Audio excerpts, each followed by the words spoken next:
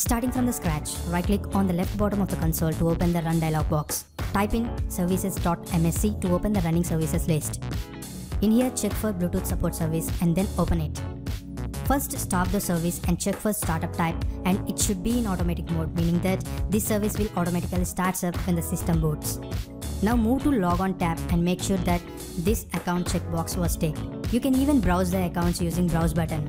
Now delete the hidden passwords and click on Apply. Come back to Initial tab and start the service, then click OK. Now you need to download the right compatible software from official sources. If you already have right version of software, then install it. If it doesn't solve the issue, try this method of getting right version of Bluetooth software. Right-click on My Computer, select Properties.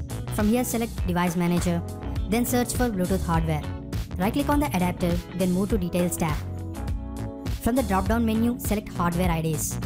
Copy the first one and make a Google search to get the right version of Bluetooth that perfectly matches with your hardware. Download and install it to make the Bluetooth work with Windows 8.1. In case it fails, follow this final step.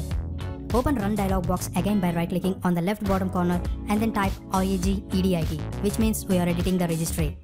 Select S in case user account control box pops up. Now follow the path. HKEY Local Machine, then Software, then Microsoft, then Windows NT, then CurrentVersion. Now in the editor, change the value of CurrentVersion from 6.3 to 6.2. Now restart your PC to make this work. Mostly this will solve the issue. That's it. If you face any issues, do comment below or contact me directly on Twitter. Do share or thumb up this video if it found useful.